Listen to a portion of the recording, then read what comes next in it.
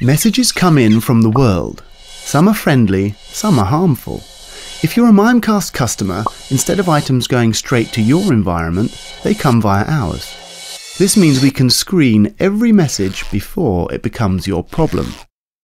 The moment a connection is established, several layers of security kick in. First, we perform a reputation analysis. We look at where the item is coming from, who it's going to, and whether any existing relationship connects them.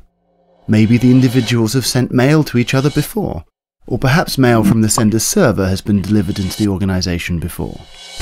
What we learn helps determine what further checks to run. We also link up with third-party intelligence services. These people do nothing but monitor malware outbreaks occurring around the world. By adding this intelligence to what we already know, we are able to reject malicious mail before it even enters the Mimecast cloud. Items that make it past this outer border control are then streamed into a series of engines that perform image analysis, viral analysis, and spam analysis. Based on these findings, we'll then either reject the item before you have to take responsibility for it, or accept it. As a final defense, we've also built an automated tool that analyzes everything we've picked up about the message so far. And if any doubt remains about an item, it is then passed to a specialist security unit within Mimecast. Now, the vast majority of rejections occur at this stage or before.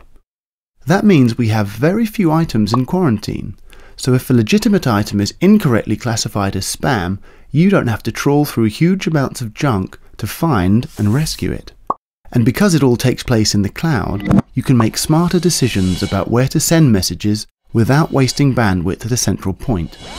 We also have the option to run additional checks. This is particularly useful when it comes to preventing data leaks.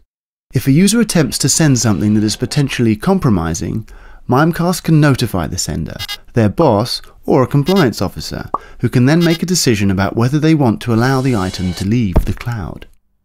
Combined with Mimecast's email continuity service, and all these policies continue to be applied even when you're experiencing outages. And if you add our email archiving service, all your historical email plus forensic metadata about every transmission will be secure and accessible whenever you need it. Email security, another essential service from Mimecast.